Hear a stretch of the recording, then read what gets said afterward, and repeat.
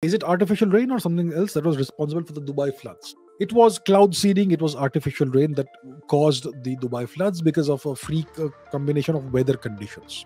So, what is artificial rain? How is it created? What is cloud seeding?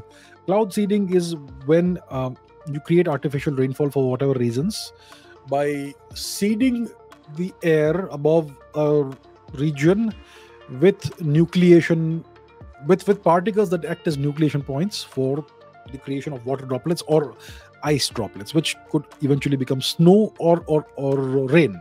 So you typically use sodium iodide or sodium chloride or some.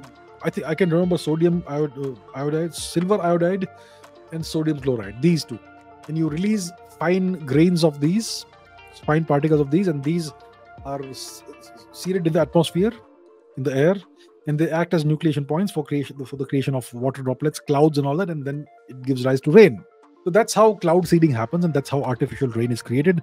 Now, if you go to the UAE and all in that part of the world, you will see that there's a lot of artificial clouds being created. If you are flying over the Arabian Peninsula in the UAE region, you'll see this weird cotton-like clouds that are all spaced out, almost in an even spacing. Okay, and very close to the ground. It's so strange. It's very unnatural. So these are artificially created clouds, and these clouds give rise to rainfall. That is good for them overall because they would like more greenery and more better, cooler temperatures and all that.